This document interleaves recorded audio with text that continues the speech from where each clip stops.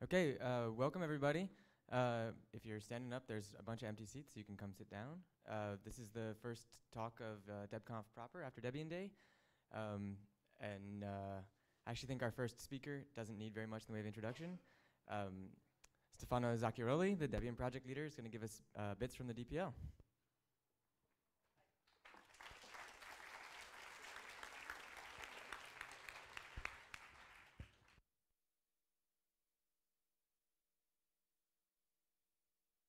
Better? I hope the battery stays with me. Okay, so thanks everybody for coming up this early in the morning. I'm glad that we did, working still? Okay, I'm glad that we did manage to enter the auditorium. So in this talk, I just want to make a kind of a health check of Debian after 17 years almost of its life. So, and it seems to be kind of a tradition to start the bits from the DPL talk looking back, looking at how all this started. So I went back and read for the nth time the message that Ian sent to a news group, something like 17 years ago, and it was something like, fellow Linuxer, this is just an announcement to announce the imminent completion, not that completion, of a brand new Linux release, which I'm calling the Debian Linux release. That was August 16th, 1993. And in that message, you can find something of the original goals of Debian, and which are kind of inspiring to look at. So back then, Ian was aiming at making GNU Linux competitive with the commercial operating system. Back then, it was kind of completely unknown to the great public, and so the first goal was to have that operating system be competitive. So it was inspired by a distribution quite popular back then called SLS, but the goal was to make it better, make it a distribution in which quality was really important. He wanted to make Debian easy to install for any user. You want to build it in a collaborative manner in which all packages were managed by expert of the specific software which was being packaged, and with using an open model in which everything was done in the public. And also, more importantly, he wanted Debian to be free as in freedom. So back then, there were not many distributions. Kind of Debian was one of the sole one. Together with Red Hat, we started not far away. And today, the situation has pretty much changed. So nowadays, Debian has something like 30,000 binary packages. If we look today in the AMD64 SID main, we have spawned something like 120 derivative distributions, which are distributions which are based on our packages. And we have released 11th time, and we are close to release for the 12th time. We are about 1,000 packaging contributors, of which 900 are developers and about 100 are Debian maintainers, plus thousands of other contributors of irrelevant work like translations, website, and this kind of stuff. We are probably among the biggest distribution. We are the one with the largest number of ports available, and we are going to release 2 non-Linux ports for the first time with Squeeze. So I would say, well done. This is pretty impressive with respect to the original goal and with respect to how was the condition back then. However, I feel that when we talk with us and when we think about Debian, we have some kind of bad feelings in some moments. So I feel that sometimes we have the feeling, and sometimes I also have the feeling, that there are now a lot other distributions. We are not alone anymore. And we feel that some other distributions are releasing more frequently than us, and we feel a bit bad about that. We know that other distributions have more users than Debian has, and we feel a bit bad about that too. We feel that some other distributions are innovating more, that some other distributions are getting more credit, more press, more relevance, all in all, than Debian. So I ask myself, and I ask you, do you think Debian is better than other distributions? Why are you contributing to Debian in the first place? And even more so, do you think Debian is still relevant 17 years after its original creation? Do you think that the free software ecosystem will miss something if Debian will disappear one day from another? So my answer to that, to both of them, is yes, absolutely. But I would like, before presenting the reasoning for my answer, I would like to know from you. So have you ever asked yourself this question? What is your answer to them? Why you think Debian is still relevant nowadays? I think that we have a microphone, so I would like to have some comment on that. Jonas. Most certainly, yes. And that's the easy part. It was written there. Should I reason it, or should I... No, why you think it is the case? Yes. because the resolving above is flawed. We have the most users because we have distribution users. Okay, fair enough. And similar with some of the others, we don't release less frequently. Release 4 times a day. So you are saying basically that Debian.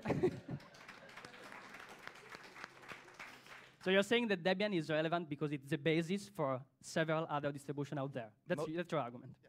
And anything else? Phil? I'm kind of scared of what Phil gonna say, but. Hi there. Yes. Okay. I've always thought that Debian is relevant because it does what I want. It does what? Sorry? It does what I want. And there are about 1,000 people who think that it does what they want enough to work on it. And even if the rest of the world goes somewhere else, there'll still be 1,000 people that you'd have to kill to stop working on Debian. Anything else, Russ? Yeah, I think it's extremely relevant because it still follows that model wherein experts maintain packages of the software that they know. And when we were looking for a distribution to use at Stanford, we were looking for something not that we were going to consume, but something where when we came up with things at Stanford that we needed, we would be able to get them back into the distribution, and then they would have the benefit of being part of the distribution and not some add-on that we have to maintain independently. Absolutely. Sam? So for me, Debian is a great distribution because it's something that I can choose to contribute to. I know that there's a community aspect to it. If I am part of the Debian community and I'm working on Debian, I know that my needs and concerns are going to be one of the factors. It's not something where my contributions will be accepted as long as they're consistent with someone's commercial agenda.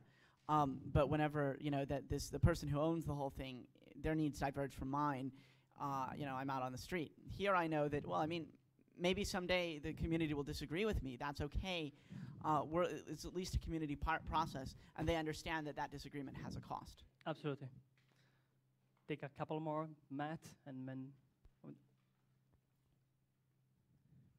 So I apologize in advance for a long answer, but I think in order to answer okay, we postpone that to the question time. But I think in order to answer this question, you have to think about what Debian is and what it's for as well. And I think this is not a trivial question.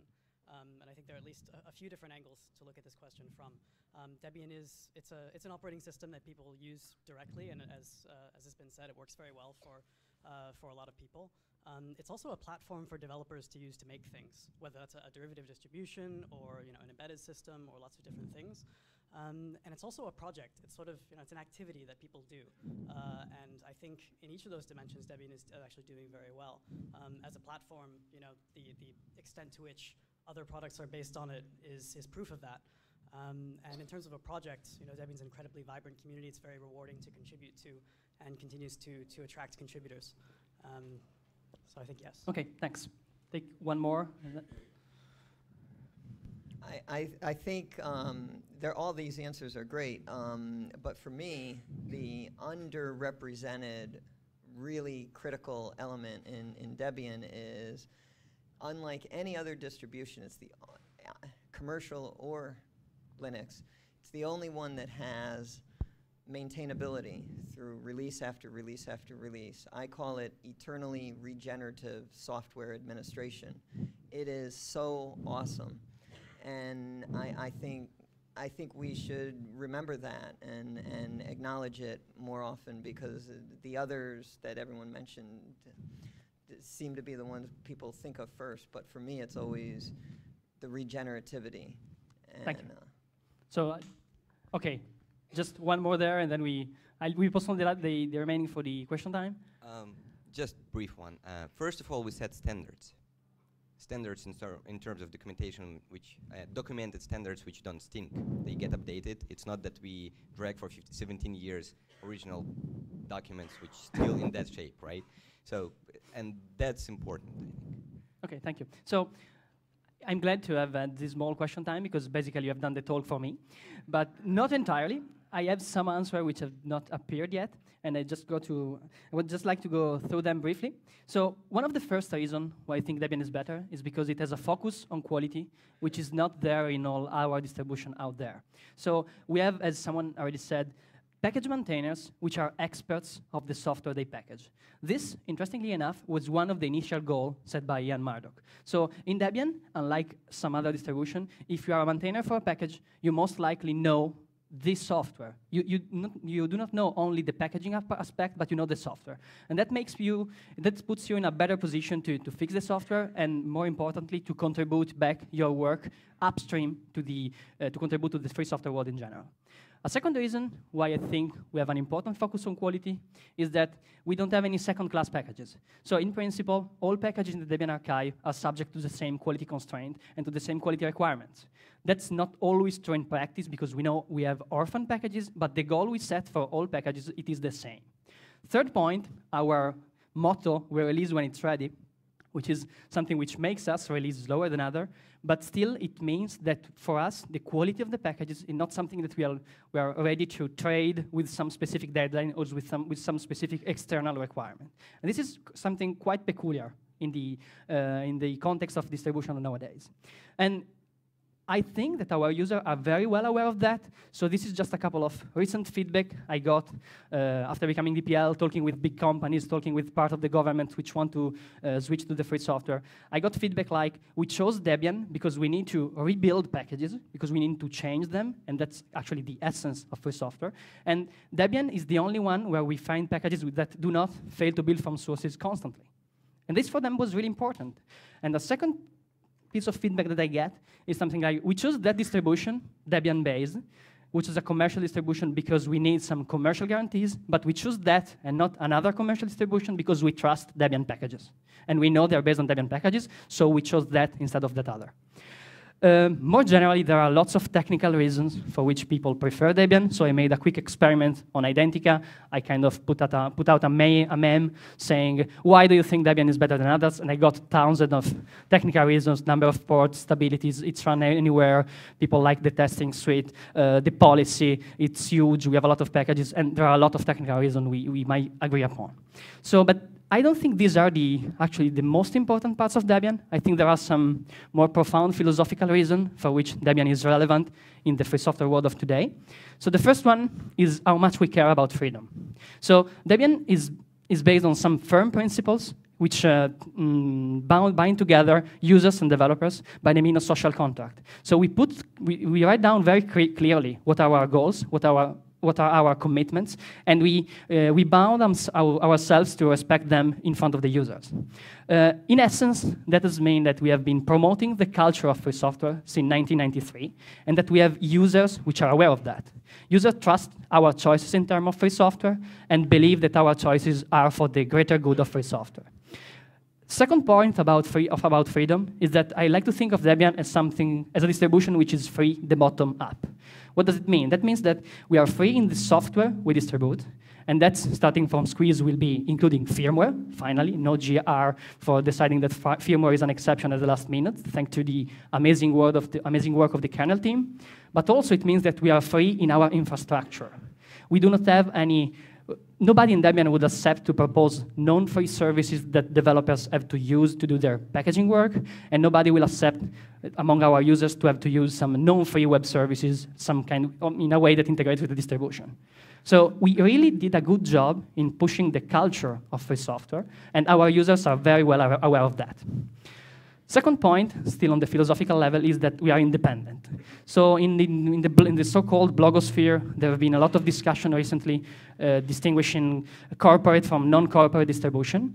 And Debian is in an independent distribution. What does it mean? That means that there is no single company which is behind us, which gives us infrastructure, which gives us money, which gives us hardware.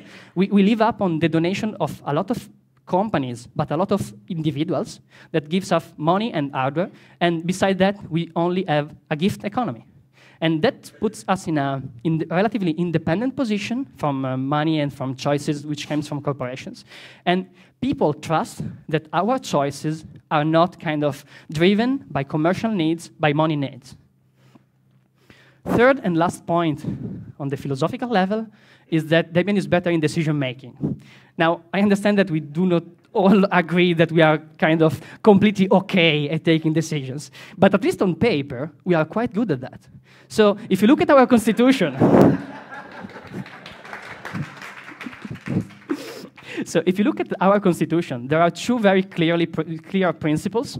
The first one is what I call do-ocracy, even if it's not called that way in the constitution. And essentially, it says that anyone which is working on a specific task, and it is in charge to work on a specific task, it's free to take any decision regarding his own work. So if you're a package maintainer, you are fully entitled to take all decisions on that package, and either if they are technical or if they are non-technical. So second point, democracy. So we have democracy as the default, so decisions are taken by who do the job. And when that does not work, or when we do want to override the democracy, we have a completely democratic process in which collectively we can take any kind of decision affecting the project. Taken together, the 2 points mean that reputation in Debian follows work, and that we don't have any benevolent dictator, we don't have any oligarchy. Some people claim we do not have any cabal too. And essentially, that means that we have no decisions which are imposed from the outside. The decisions are all our fault if we do something wrong, and all our merit if we do something good. Okay, so this for me is what defines the specific role of Debian in the distribution ecosystem of today. And that for me also means that we have a kind of responsibility. So we have the responsibility to ensure that Debian shall live long and prosper. Because if we, one day to the other, we disappear, the free software world, I think, will suffer from our absence. So what should we do to ensure that Debian will live long and prosper? Well, we should fix some problem that we do have in our project. There are various, I thought that how to list the problem we have. There are various possibilities to do that. The way I chose to do that in this talk is to start from the lack of manpower. So the lack of manpower is something that if you ask any team in Debian what is their problem, they will, one of the things they will surely say, they will say, okay, we don't have enough manpower. We need more manpower, okay? And we are starting to, I think, believe that that's why other people do things better than us, because they have more manpower than we do. So I ask myself, is it really the case? And my answer is twofold. Well, it is surely the case. So we could definitely use more manpower basically everywhere in Debian. Nevertheless, we should also put into better use the manpower that we do have and which in some way we tend to waste. So I'll go briefly about how I think we should put into better use the manpower we have. And a first way to do that is to change our culture with respect to releases. So right now, we have a kind of culture in which releasing is the job of the release team and of a few people which do NMUs. And that is something we really need to change, because if we cannot go on and release that way for much longer. We need to realize that releasing is a shared responsibility. So as a package maintainer, your first task is to ensure that your package is in good shape and that it has no RC bugs, and that in generally follow all the guidelines for packaging we have in Debian. But when you are done with that, it is also your responsibility to ensure that other packages in the archive have no RC bugs. Because it's not tenable that only the release team should care about fixing the RC bugs in 30,000 packages in the archive. That simply does not work. And the way to go forward and relax and change this belief is simply to use NMUs more. Do NMUs, welcome NMUs. So my personal experience is what the initiative I called RCBW, Release Critical Bug of the Week. I just tried to do one NMU per day, but the point was not really the ratio, and the point was not even fixing as many RC bugs as possible. The point was experimenting with how much people welcome or don't welcome NMUs, and I was impressed by the result. So I did something like 180 NMUs, and I got no complaint. Nobody complained about a single NMU, although I got a couple of override of uploads. And I get a lot of thank you messages. So that is impressive for me, because I've always thought that we are kind of too attached to our packages. We kind of not like when someone NMU a package of us, or a package of yours, and I was really impressed to see that actually people welcome that. That people see that you are trying to help their work when they are overworked and we don't have time to fix a specific issue. And even more importantly, we had a BOF on this topic yesterday, and everyone who participated in this BOF agreed with this interpretation. So anyone which was at the DebConf and which has done NMUs reported the same experience. People do welcome NMUs. So if we should start using NMUs as a way to collaborate, and that's, I think, it's the first step to release in a more shared way. Second way to use better the manpower that we do have is taking responsibility. So lack of manpower is something that I've been hearing whining about in volunteering everywhere. So when I've been doing volunteering, even in non-computer-related stuff, everyone cries for the lack of manpower. But we have an advantage with respect to other volunteering realities. We have computers, we are geeks, we are hackers, and with computers, a single motivated individual can do wonder. So if you take one person which is motivated and capable, in one night of hacking can solve a long-outstanding problem which is in Debian. So I know that it's easier to rant on lists about core teams which are not doing their job properly, but even if it's more difficult, it is more productive to actually propose yourself to join that team. I don't have the feeling that we are anymore at the point where core teams are closed entities which do not accept members. What I do see is rather a lot of core teams or non-core teams looking for volunteers and not finding volunteers. So think about it. Try to say, OK, I'm ready to do this experiment. I want to be part of that team. And just show that you are capable of doing the job. You really can. And if you look in some of the core teams in Debian, you will find out that we have some relatively young DD which joined some important teams and started doing some wonderful job there. And that's something you can do too. We all can do that. Third and last point about using, in a better way, the manpower we do have is trying to reduce the inertia of the project. So folklore says that large changes are impossible in Debian, that we have too much inertia on how we take decisions. And this is true when you look from the outside, but it's something that is easy changeable. It is enough to realize that in a project as big as Debian, you simply will never have unanimity.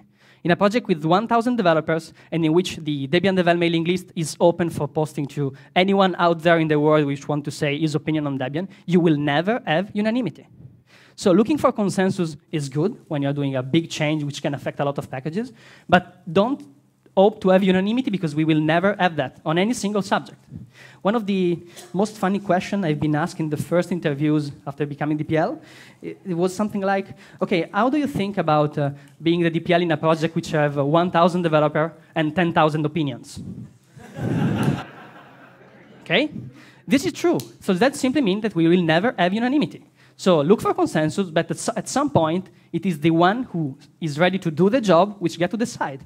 So if I can, like paraphrasing Linus, I would like to say, talk is cheap, show me the NMUs.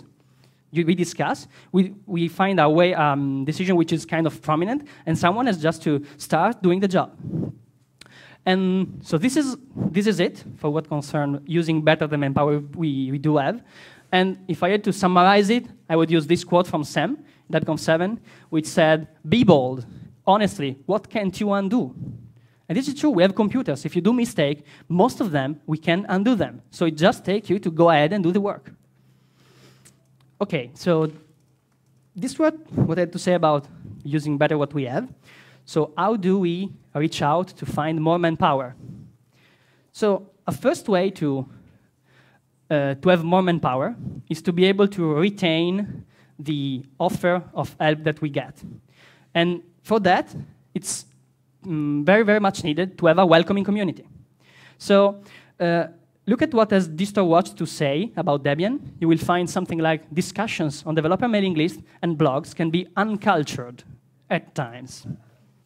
And it is folklore that to join Debian, you need to grow a thick skin. So you need to be able to withstand stabs from people which are not related to your technical work. You need to be able to withstand a community in which people are grumpy, in which people hardly acknowledge the good you did and just look at the bad you did. People sometimes fail to give credit. People rarely thank other people. We see insults on mailing lists sometimes. So this is simply not acceptable. Not because we want to have a happy family, but because this way we are losing manpower. Every time you do one of these things, you are probably killing a potential contributor.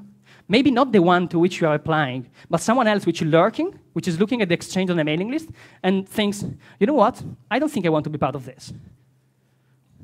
So I simply don't buy the argument that the requirement of having a thick skin is a guarantee of hacking abilities. It is not.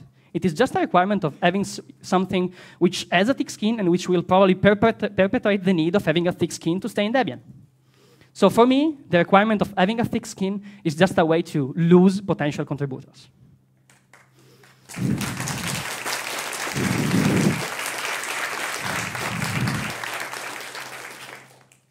So another way to get more manpower is getting more users.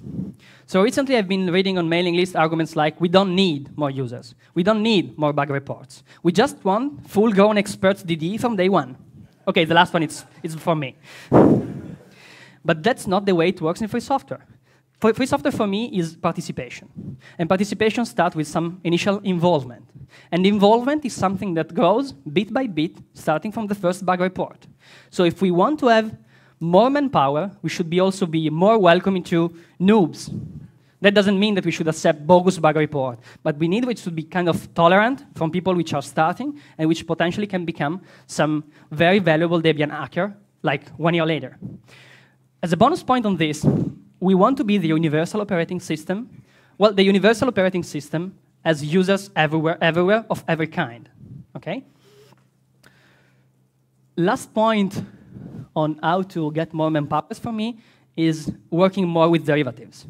So we saw that we have kind of more than 100 derivatives out there. Some of them has more than 10 times the user base of Debian.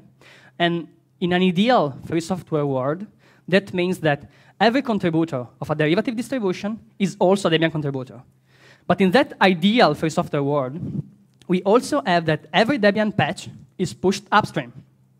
So I think we agree that not every Debian I think that we agree that it is not yet the case that every contributor derivative every derivative contributor is also a contributor of Debian, because sometimes the work doesn't get forwarded to us. But it's also the case that it is not true that everything we do in Debian gets forwarded upstream. So I think we should work better in both ways. And as a first way to do that, I've tried to reaching out our derivatives and explaining to them what we do. And I was impressed by the result. People in derivative distribution care about Debian, care about our free software principle, and are simply kind of scared of us. So it's just enough to show, really. I mean, I get a reply like, are you sure you want us to work for you?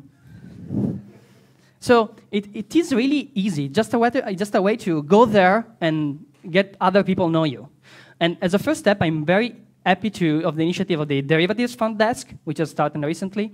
For the moment, it has a wiki page and a couple of contact points. And that is the contact point you can give to any developer of a Debian-based distribution for if he wants to contribute his work back to Debian. So this is the place where they can reach out to us and say, OK, I have this kind of work. I would like it to be in Debian because I care in free software and how it works. How can I do to put into Debian? Who should I contact?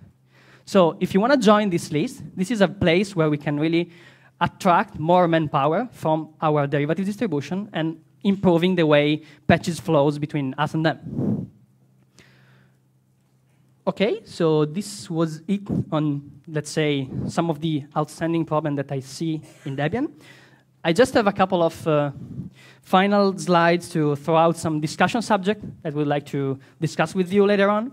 So the first potential direction I think we should think about is quality.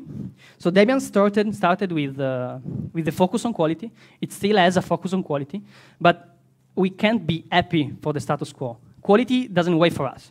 So other people are starting to focus more and more on quality. Lucas does not only rebuild packages for Debian, it rebuilds packages also for other distributions. So we cannot hope to have enough quality just because we care about FTBFS. Quality is something we should try to get more and more every day. And the potential direction in that is having more testing. And with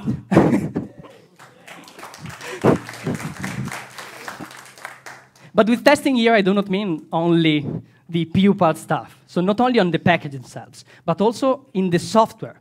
So having more unit test suites for the software we package, and suites which are not only runnable at the end of the build process, but we should be able to find a way to test packages as they are used by users. So some time ago, we had some proposal to do that in DPKG, but that's really a direction we should take. And that ultimately will mean more RC bugs and more RC bug fixing. So second potential direction. So Joy will probably kill me for this slide.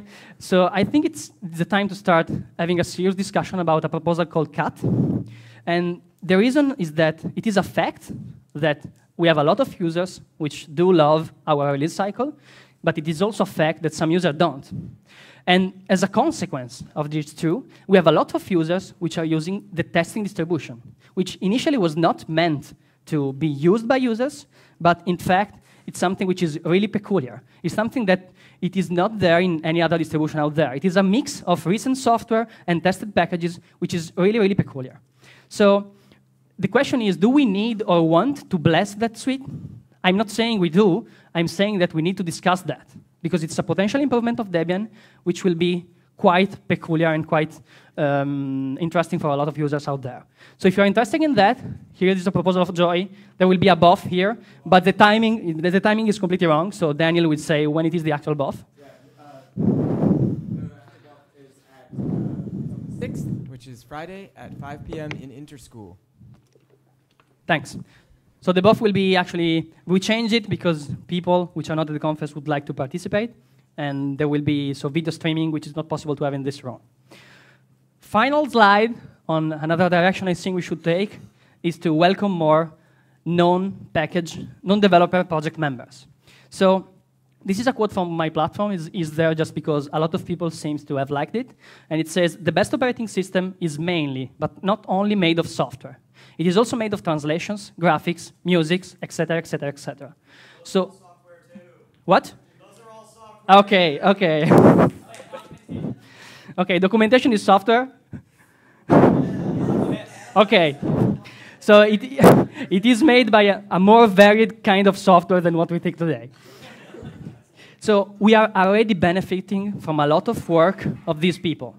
We have a lot of people working on some ancillary part around the Debian operating system. Also people doing marketing, which is hardly software. I found one. So we are already benefiting from work of these people, and I think we should reward them more. So something which is kind of very hard to do, because it is hard to mix it properly with the duocracy, which is at the basis of Debian, but we need to think about how to have project members which are non-packages. So that's it for me, and I would like to hear your thoughts on all this matter. Thanks.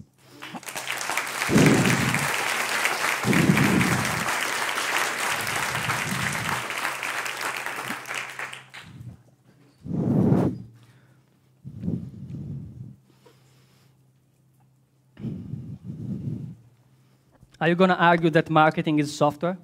No, not that. Allow me just for a second to stick my neck out and put together a straw man for you. One of your arguments up there was that in order to get more manpower, we need to have more users, because developers don't start out as full-blown developers. They start out as users and progress and gain skills. Now, you also point out that there are derivatives of Debian today that have 10 times as many users as Debian, and I've observed the trend that a number of people who start out as users of those derivatives go on to become developers in those derivatives and then move on as well to be contributors in Debian as well.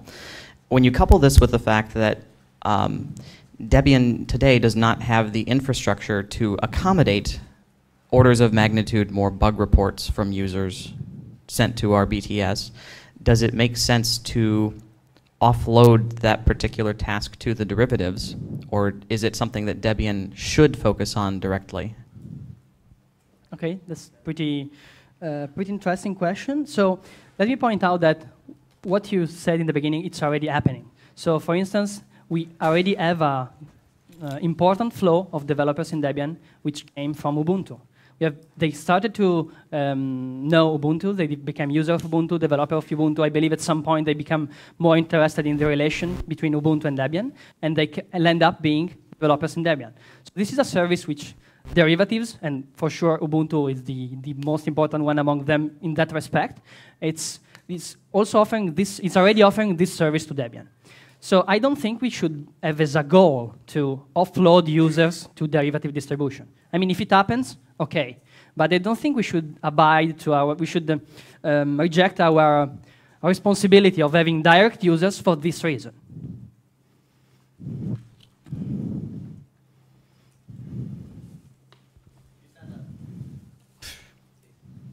Hi. Oh, okay. So you talked about teams needing manpower and every team wishing for more members, but not having volunteers. I haven't looked at the whole DebConf schedule yet, but is there somewhere where teams can come up in front of us and say, I want help. It's really not that hard to join us. Please join me. And where we can hear about all the work, all the teams that need people. So I smell like this is kind of a subliminal advertisement of Open Hatch, right? No. So yes, I completely agree, and I think we are. So another argument to get more manpower is surely communicate better. So communicate better not only in what we are, because I don't think we are doing yet a particularly good job in pushing out our values, but we are. I think we are improving significantly. But also communicate more about what we need. And in fact, I think it's a kind of a meta problem. So because we also need in Debian people which is able to do this kind of communication, and I don't think we have much of those people in Debian yet. So there is a kind of a chicken and egg problem in that. I'll do it. Sorry? He volunteers to do it.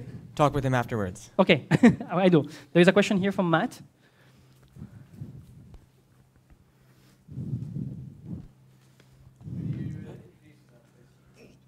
Hi, I'm Matt. Stand up. Hi, I'm Matt Zimmerman. I had a comment on releasing when it's ready. I think it's a great ideal for Debian to have, and it's not right for every project, not right for every user, but having that option and having a project that's standing up for that, I think is a great thing for free software. I think, though, that when we talk about releasing when Debian is ready, we could do a better job of defining what that means. When is Debian ready? We say it's ready when there aren't any RC bugs, for example. So when no packages are flawed in a fundamental way. And I think that's a little bit, it's looking at a little bit in the wrong direction. And rather, it should be considered ready when Debian is suitable to be used for its intended purpose. It should be defined in terms of what you can do with it.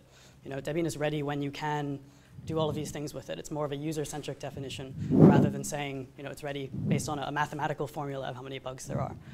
So I think by turning that around, we could change the dynamic of releasing when it's ready. It wouldn't seem quite as cumbersome as it is if it meant something more specific.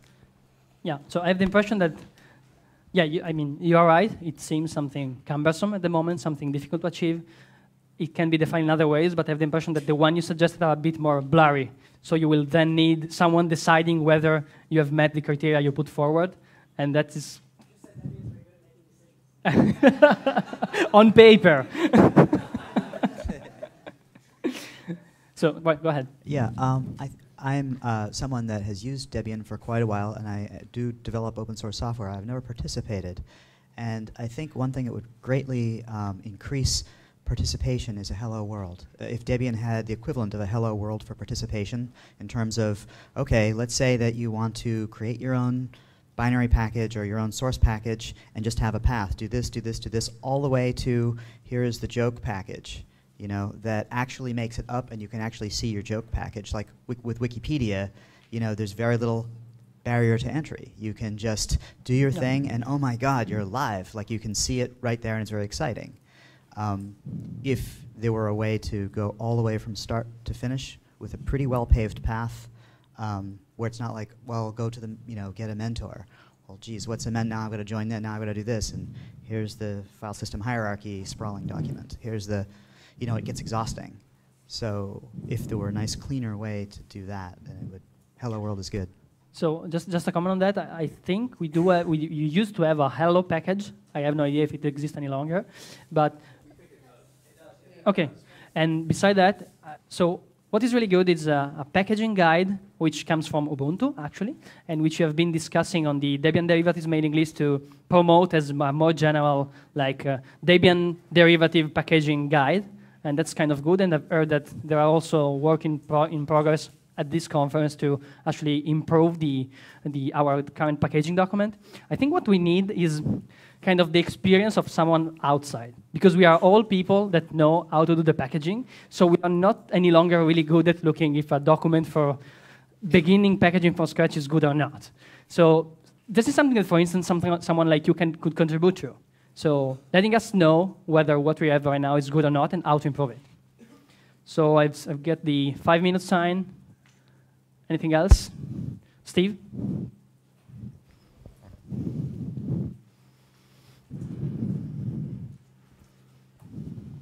Hi. Yeah, Steve McIntyre. Just a quick question, I guess, not so much for you, Zach, but for the rest of the audience. Can we have a quick show of hands? Who's at the first DebConf this year? Wow. And how many people do we have here who are just going through New Maintainer or just become new Debian developers or Debian maintainers? Cool.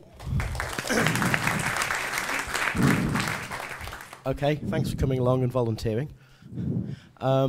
Really, echoing what Zach was saying earlier, I said something about this last year as well. Please, don't be scared of getting involved in these scary core teams.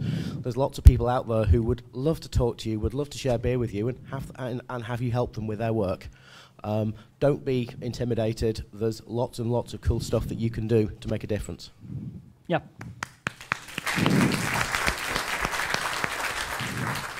Thanks for this comment, Steve. There's one question here. I believe it will be the last one.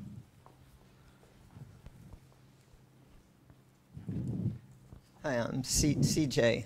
In addition to more manpower, we need a lot more women power.